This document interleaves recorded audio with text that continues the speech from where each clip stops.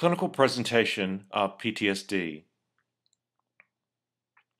What is PTSD? PTSD, or post-traumatic stress disorder, is a common and chronic syndrome often seen in combat veterans following exposure to a traumatic event. Associated with the disorder is significant symptom-related distress and/or functional impairment. PTSD is categorized by the Diagnostic and Statistical Manual, 5th edition, also known as DSM-5, as a trauma and stressor-related disorder. It was formerly considered as an anxiety disorder in earlier DSM editions. There are 4 main symptom subgroups or clusters that we'll be talking about. Also in DSM-5 was introduced a new diagnostic subtype for preschool-aged children with PTSD symptoms.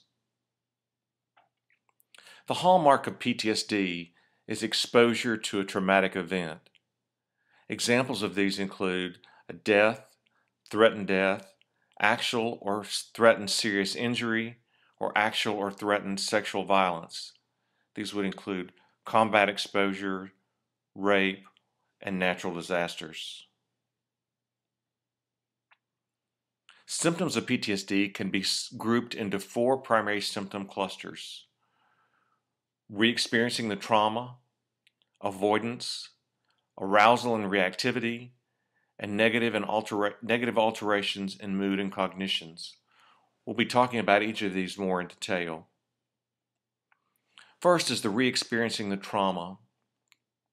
These include intrusive, traumatic, and reoccurring nightmares and dreams of the trauma. Also associated with re-experiencing are flashbacks and vivid memories of the event that make the person feel like the trauma is happening again all over. Second are the avoidance symptoms.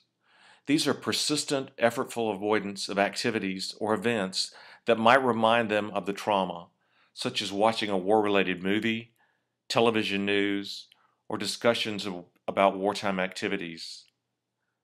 Patients with PTSD frequently avoid family and friends, as well as places, objects, situations, or things that might remind them of the trauma. Third are arousal symptoms. These are a feeling as if the person is always in danger or a sense of panic that something bad is about to happen.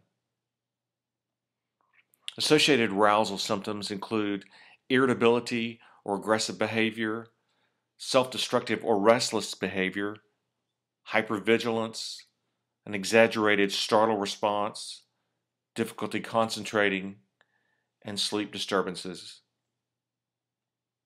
Lastly are the mood and cognitive symptoms.